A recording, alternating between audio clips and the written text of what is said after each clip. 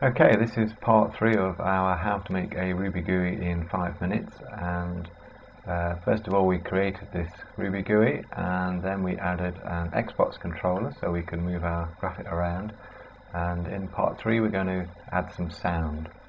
So if we go into this module, we need to first of all add a sound card, and I'm going to use the direct sound card and select the primary sound driver.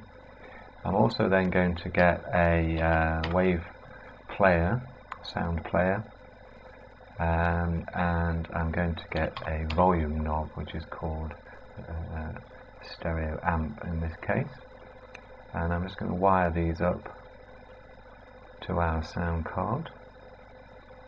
Okay, and then I'm going to use one of the switches on the Xbox controller through a bool input to trigger our sound. So we just need to convert that bool into a trigger on the rising edge like this. Okay, and now let's load a sound sample laser. Okay, and now I press this button.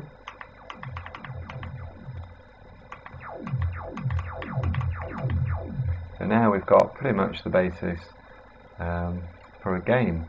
If we go to our top level, we can move around our sort of volume knob, and we don't really want to see that on the top level, the sound player, so I can just go and click on this little eye symbol and get rid of that, so that looks a little cleaner.